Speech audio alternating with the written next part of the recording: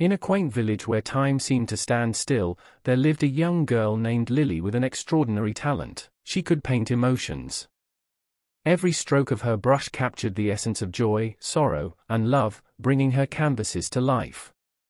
One day, a renowned art critic discovered her work and organized a grand exhibition in the heart of the city. The exhibition attracted art enthusiasts from all corners, and Lily's paintings stirred their hearts.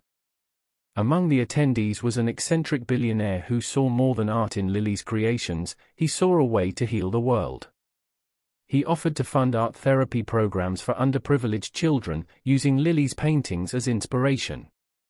As the programs spread, children found solace, expressing their feelings through art.